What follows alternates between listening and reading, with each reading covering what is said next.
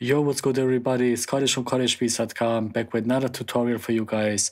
And this time I want to show you my top 3 plugins to find the key of a sample.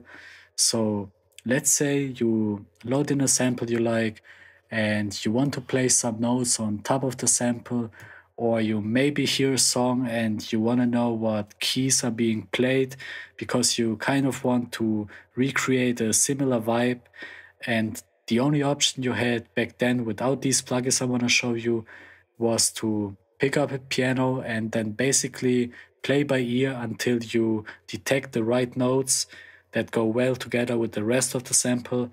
And this obviously works great, but the problem here is that it's eating up a lot of time and practice until you're good at recognizing the key of a sample like some plugins would do. So to save your time, I've picked the top 3 plugins to find the key of a song or a sample. So the first plugin is a effect plugin. It's called Hornet Song Key, and this is what it looks like.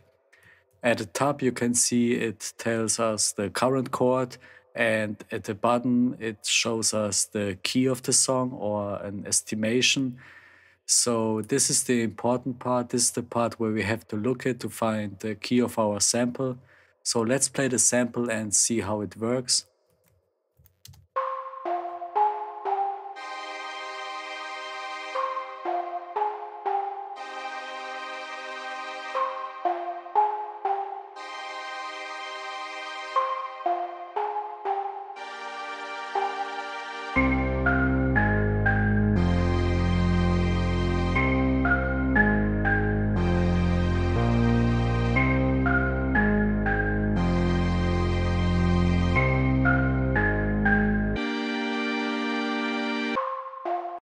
Okay guys, so as you've seen, it first showed us an F minor, and then as it got more and more notes or informations from the sample, it finally detected the C minor.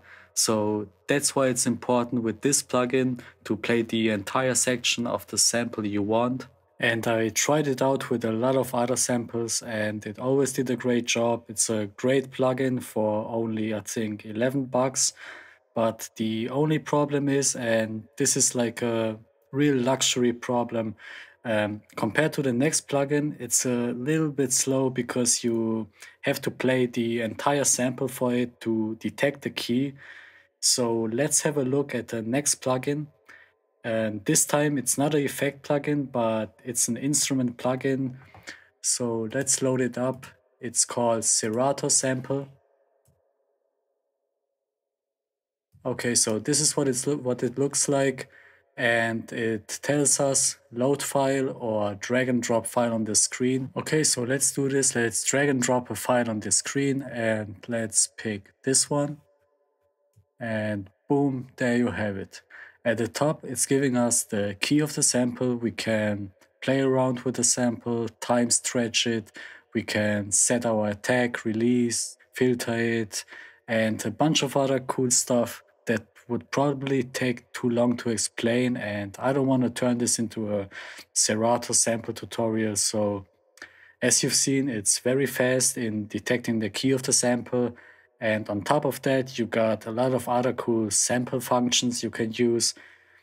But with this one, the only downside of this plugin is that compared to the first plugin, it's a bit more expensive because it's $99. So you have to decide for yourself if the fast key detection and the other sample functions are worth the price. So speaking of price, for the next one, you don't have to pay anything. It's free and it's called Keyfinder. This is what it looks like. But unfortunately, this one is not like a real plugin for your DAW like the ones before. This one, you have to install it on your Mac or PC and run it as a real program. So what you can do with this plugin is you can, let's say you want to detect the key of this sample. All you have to do is just drag it in, click on the sample, and then click on Run Batch Analysis. And now it's running and detecting the key. Okay, and then you scroll to the right, and under detected key, you should find the detected key of this sample. Now, what's also dope about this plugin is that you can write the detected key onto your file name either at the beginning or at the end of the file name. So how you can do this is by going to Keyfinder Preferences, and then under the tagging section you have to go to what to write and select keys. And under file name you can choose if you want it either to be written at the beginning or at the end of the file name. So in this case, I'm going to choose prepend or at the beginning. Click Save Preferences, and then you just right click onto your sample and select Write Key to File. Now you can see data written to 0 tags and 1 file names. And if you go to your browser or Finder, you can see that it has now written the detected key at the beginning of the file name.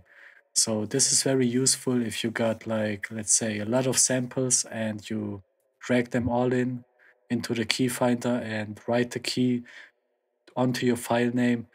But the only problem with this plugin is that sometimes it has a little bit of troubles with detecting the key, and it shows another detected key.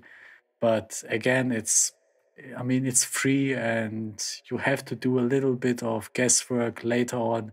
But compared to the method where the guys played by ear and try to detect the key by playing the piano, it's, I think, a lot better and a lot more efficient, time saving compared to this method.